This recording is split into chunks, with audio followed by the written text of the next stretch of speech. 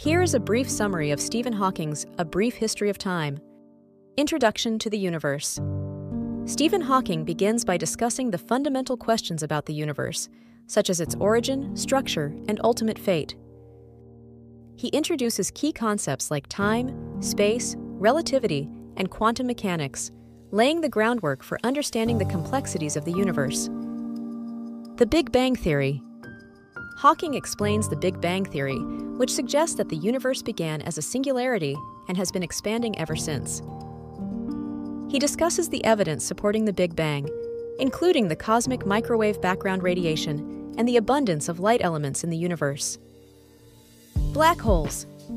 Hawking explores the fascinating phenomenon of black holes, regions of space where gravity is so strong that nothing, not even light, can escape. He discusses the formation, properties, and behavior of black holes, as well as